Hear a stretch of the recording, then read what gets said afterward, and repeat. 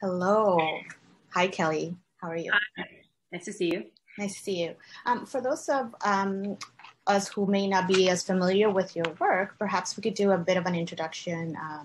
I know you're an artist, multidisciplinary artist, so I would like for you to tell us what your body of work is. Oh my goodness, that's fun. I started in opera, musical theater, and theater. I was very interested in working in Stephen Sondheim-esque operetta. I moved to New York when I was quite young and performed in New York doing bizarro experimental theater in black box theaters, confusing my mom all over the South Street Seaport and various places in New York. I was part of the Flea Theater, which is Sigourney Weaver and Jim Simpson's experimental theater, where they bring a company of actors together to do original work. So I did that for a couple of years. And then I moved to Toronto because the recession had hit and I wanted to work in film as well, or sort of work in a city where I could work both. And Toronto, it has that incredible nature to it. So I moved to Toronto and started doing theater there as well, worked with playwright Kat Sandler, who's sort of a local Toronto hero. And we did a bunch of original pieces, and then I wrote a film and sort of became a filmmaker via my first film, Play the Film, which is about a bunch of actors trying to make work for themselves. So obviously it was very meta. Mm-hmm. And that's how I got into filmmaking. And so I guess my body of work starts in theater and is sort of moves through various cities that I've lived in. But my film body of work is maybe more easily accessible because that's how it works with the film industry. But so I started working in film only about 5 or 6 years ago. And before that, it was mostly exclusively musical theater and theater. Excellent. So we're here to talk about your feature film, Sugar Daddy, which you wrote and you starred in, and it's doing quite well in the festival circuit here in Canada. So congratulations. Thank you. Also, congrats on the Canadian Screen Award nomination. So thank you. Very well earned, very well earned. So I've done a little bit of research about the film. I've seen the film, truth be told, twice now. Ooh. So, well, I also wanted to get the perspective of somebody else. I'm missing that from going to cinemas, that we can kind of banter with our friends about what we see. And so I kind of recruited a friend to watch this with me as well, because I wanted a different point of view than my own. So maybe let's talk a little bit about the multi-layer that is Sugar Daddy. And it hit me in different directions when I watched it both times, and I wanted to get your point of view on what was the impetus of telling this story. Well, I wrote this film when I was really broke and working multiple part-time jobs with very little end in sight. There was no career in sight. There was no letting up of the sort of lack of self-worth as a person and as an artist I was experiencing. And I stopped being able to see the various ways I was being commodified in every different part-time job that I had. And also with auditions and with performing as well, both of my gender, of my sexuality, of my prescribed femininity per se. And so it became sort of a thing I had to do. I hit an impasse and it became the thing I just needed to do to move forward. And that's what the impetus for this film was.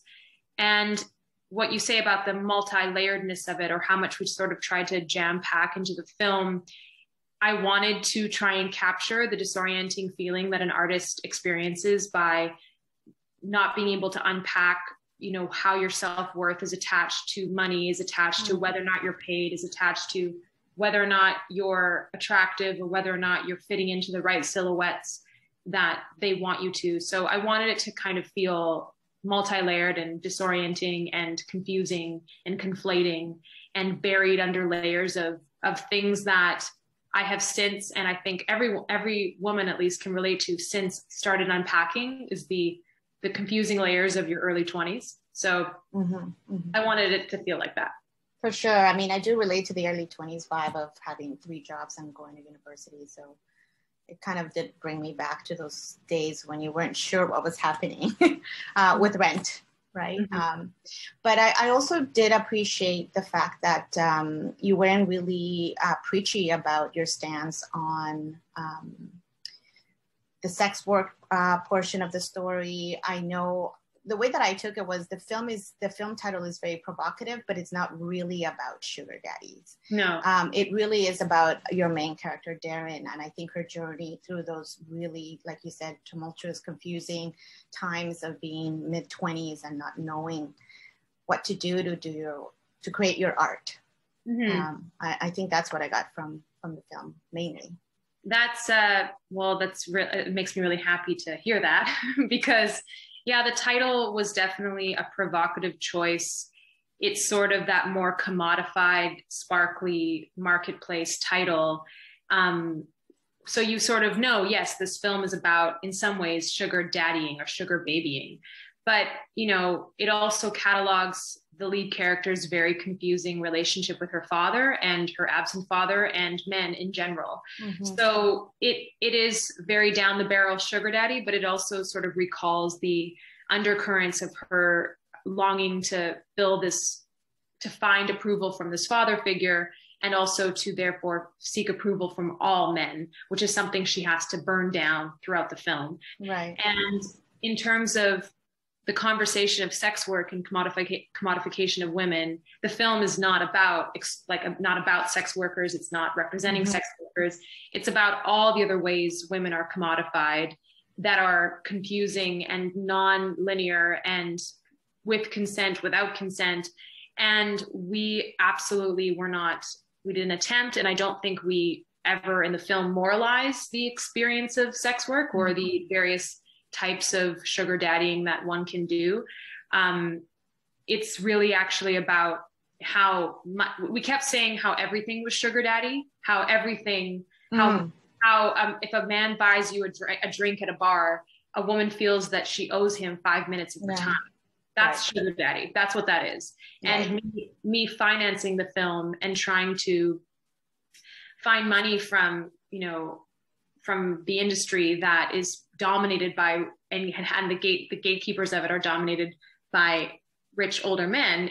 That felt like sugar daddy. That felt like me sitting across from these men and being like, I hope they know this isn't a date and this is just me talking. And so all those layers and the sort of counterpoint of it is what we were going for. So I'm happy that you picked up on that. And yeah, I mean, I think as women, as you said, or femmes, we know that really is the experience that we've sort of known about since early age, actually, or at least maybe our tweens is when we start to connect the dots mm-hmm. a little bit about being commodified by our femininity or lack thereof.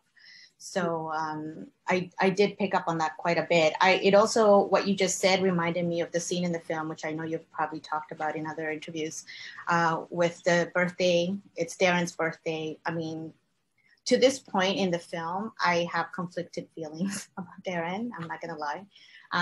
But the way that the so-called open-minded friends were acting or reacting with regards to her sugar daddy, sugar baby work was quite interesting, but also quite timely. I feel like this is the time when we're actually having these discussions more than maybe when I was in my mid-20s, mm-hmm. Which seems pretty true to nature.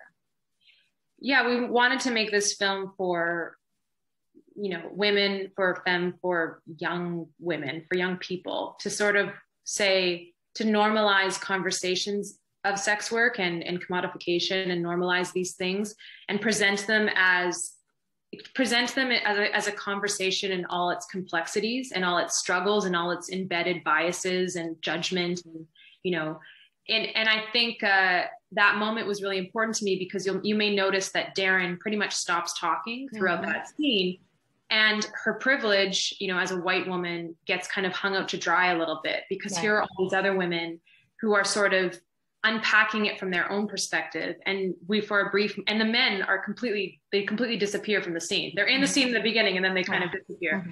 And CSA nominated Christine Armstrong, our editor. Mm-hmm. Mm-hmm. And we edited that scene, it took us 2.5 weeks, that scene, just to edit that one bit. And the conversation of like who's talking, who's reacting, and all those things filtered into an experience that I think I can relate to, where you may think that you understand where your perspective is and what you would think. And then you get into a group of really smart and opinionated women who come from varying perspectives, and you realize you haven't considered A, B, and C. You haven't considered this and that. And that is how we move the conversation of normalizing sex work and commodified, work in some sort of way. That's how we move it forward, instead of just being like, it's bad, which of course the film does not, position in any kind of way. Right. And I think that's what leads to hopefully more open discussions, where you just leave it to the individual to I guess, talk about their opinions on the matter, rather than the film telling us how to feel or think, right? Yeah, and I wonder how it will play in different parts of the world, because I know we had one reviewer say something like, why isn't the conversation about whether or not it's right or wrong? Like, what isn't that the conversation we're supposed to be having?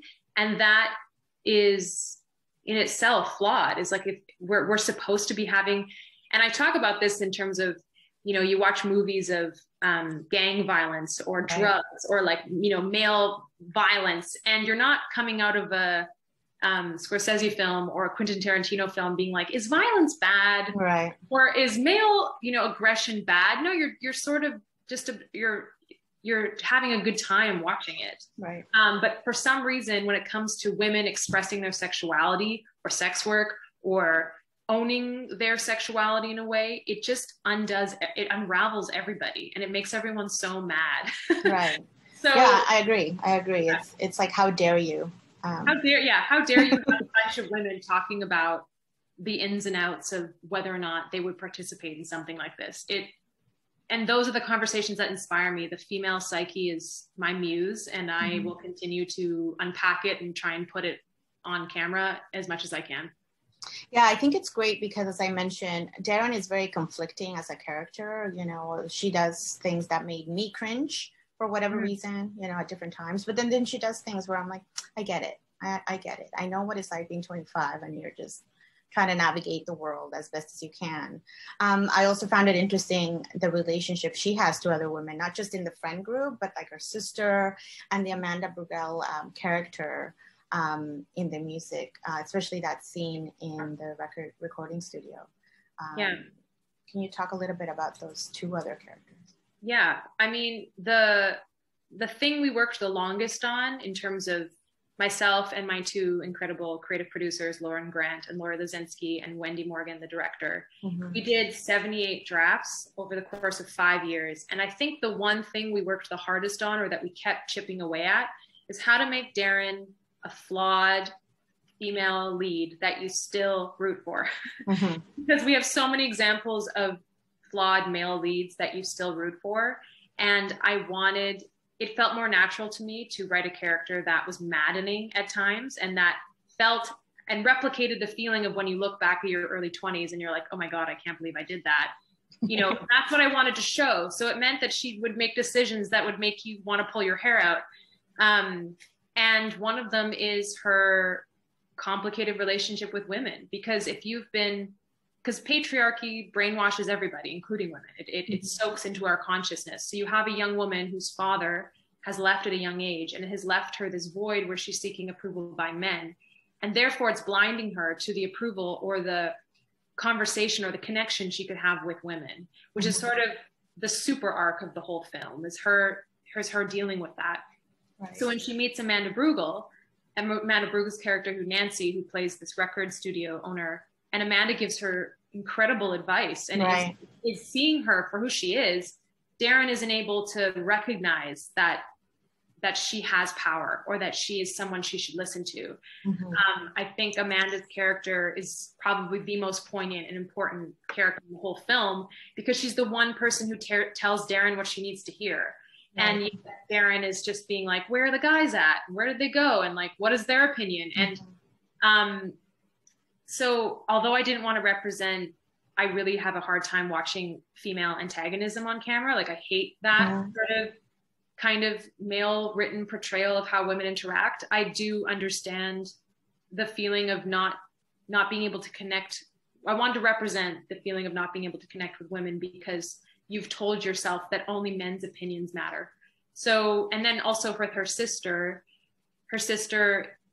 Darren is making all these complicated choices. Mm-hmm. And yet when her sister makes a pseudo complicated choice, Darren loses her mind. Right. So again, it's like, what she's willing to say yes to, doesn't want her younger sister to say yes to. Exactly. So again, the complexities and the flaws of working in your early 20s as a performatively female person. It's just it's just a difficult thing to unpack, but we tried in the film. Yeah, I know. And I think it's important to see also the dynamic in terms of, Amanda's character.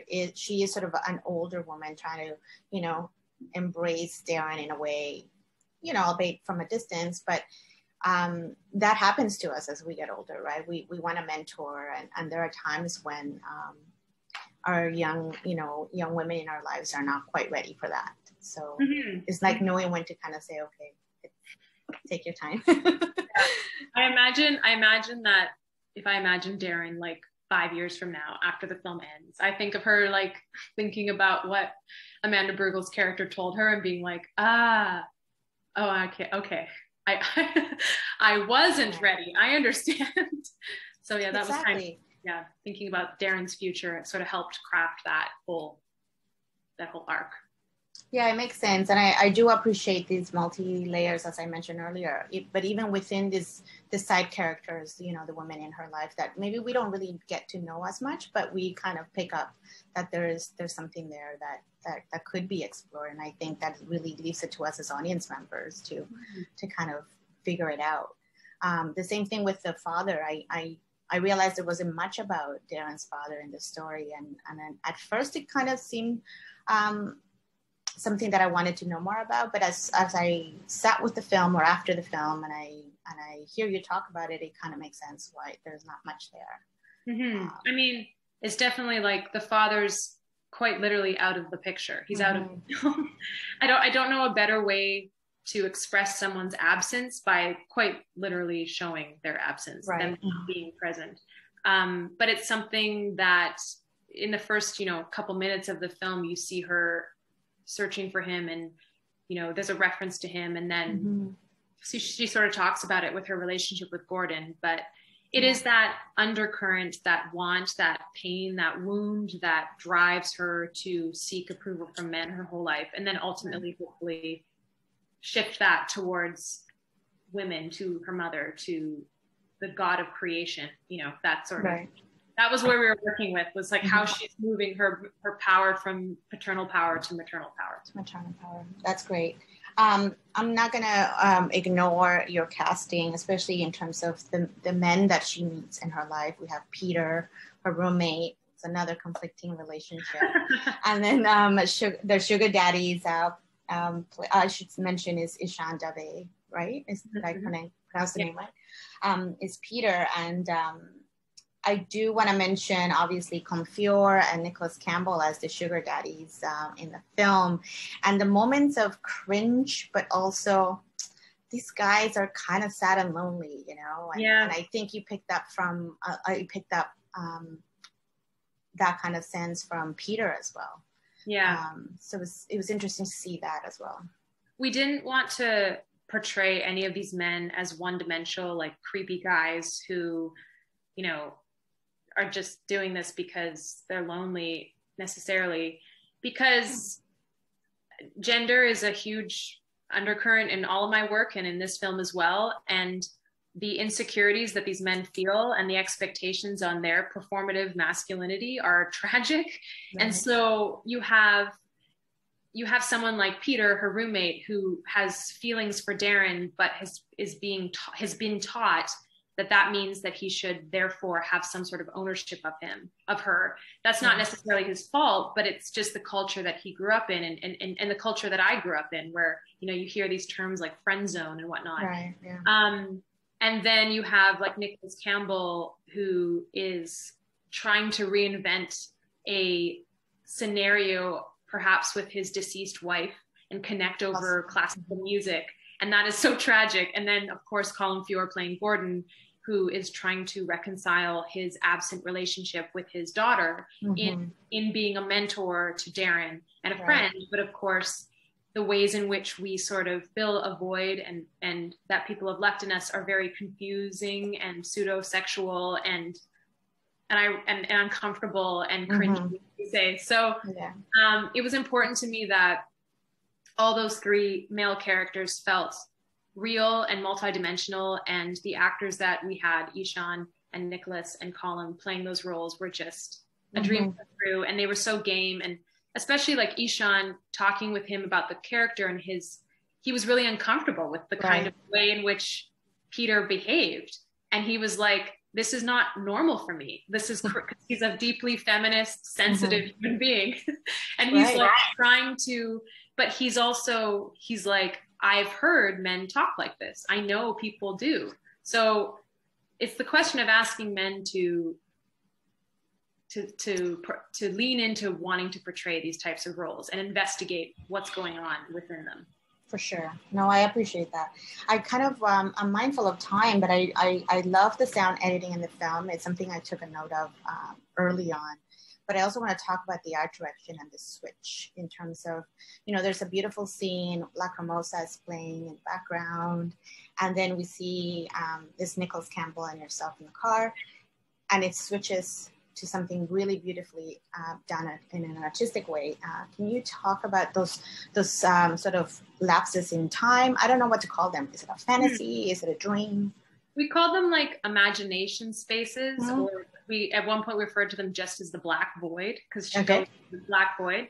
And the person I have to credit for that is production designer Jessie Jerome. In one of her early lookbooks, she had this sort of woman on the ground looking at the glass, and it's sort of reflecting this kind of inner cavity within ourselves that your brain can kind of return to, because I wanted to show an artist in the creative process and not show them with like audiences clapping and giving the validation. It's like she's giving herself validation the whole time. So we wanted to create a space where her imagination sort of lived. So on top of the car, the costume designer and I referred to that as the car pieta, because she's like sitting in the car with Nicholas Campbell and imagining if she had all the resources, this is what her sort of music video moment would be like Virgin Mary-esque dress on top of the car. And so they all became these kind of kaleidoscopes of self-expression and reinvention. And they all lead up to her identifying what her persona is, what her performance look is, who she is going to enter the world as, because this film is not a rise to fame story. It's like the year before. It's the prequel to a rise to fame story. It's the rise to self. It's the stuff that happens alone in your room before you really put yourself out there. So I assume that if this was a real world, audiences would know Darren at the end of the film. They would be like, that's how she's introduced. But this is the year that had to happen in order for her to get to that point. So that's what we were trying to, we wanted to make a space that was like a fixture of that imagination. Right, because it does leave me wanting to see more of that side of Darren. I mean, because I do like the fact that it took me out of what I was expecting from Darren into more like, oh, so this is who you are, and this is the kind of artist that you're trying to be. I think that's what I got from those really nicely done scenes. I'm also curious about the aspect ratio of the film. Was that a decision that was done post-production or? Oh, no. I didn't think so, but. We made that decision in our, when we were screen testing and trying out different lenses.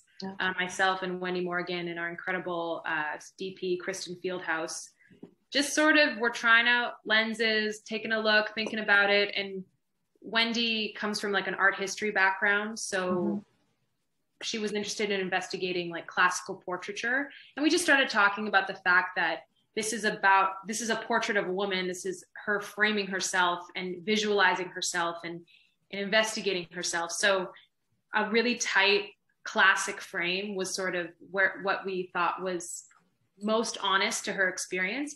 And it also meant that when Darren's alone, she's well framed. When she's alone, it's just her face. Mm-hmm. It's like we feel the power of it. But when she's sharing the screen with one other person, it's like they both sort of don't fit, and there's a tension. So it was a visual representation of what it means for a woman to seek her power through men, through another person, what it means to give her power away. Because when she's trying to fit both of them into the screen, neither of them fit. It just becomes this sort of visual tension. But when she's alone, it's like, you know, a classical painting framing. So that's kind of the general reason why we went with that. And it also creates a nice sense of claustrophobia, which is, again, what I wanted to replicate from my early 20s. Right. No, I appreciate you sharing about that, because there's so many elements happening on screen that, you know, I'm that person that's sort of trying to pick out or trying to think, why would they do that, you know, or what am I supposed to be experiencing through the music or through the visuals. I really like the change in color and tones as well through the film. So I do appreciate all the work that you've done. Oh man, thanks. Yeah. And I will just say, like, it's not just me, it's every department. Like our costume designer, Mara Ziegler, production designer, Jesse Jerome, Christine Armstrong, our editor, Kristen Fieldhouse, our DP, like Rosalind Assisto, our colorist, like Adam Steen, our sound designer, like every single person, like Marie Helene Delorme, our musician, AKA Foxtrot. It's like every single one of these people, these women, these allies, basically, sorry, that's my phone. Basically every single one of them like took it upon themselves to make this a radical expression of themselves as well. And every detail there was no detail spared. Like it was every single detail we've infused power and meaning into. And that's just a testament to the collaboration of this film. My two producers have been with this for 5 years. And so every choice we made, they knew it was soaked in 5 years of discussions and things like that. So it just got to a point where we couldn't make a decision without it being intimate and detailed and specific and raw. So I appreciate you picking up on them, because they all came from such a hardworking place. No, of course, and it shows. And I think one of the notes that I wrote for myself is like, I want to see more of this. I want to see where, you know, as a team, all of you are moving towards next. But congratulations on the release. I know I think it's tomorrow. Yeah. April 6th. So I'm going to make sure I link up to the socials for the film. And is there anything you want to plug for yourself before we close? Just this film. This film is all I'm thinking about right now. So I will plug at Sugar Daddy Film on all platforms, and follow me at Kelly and Phyllis, but also just follow the film. And yeah, like just follow all the collaborators, because every single one of them is so talented and they all put so much sweat and blood into this. Excellent. Thank you so much, Kelly. This was great. Thank you so much for chatting. It was really lovely.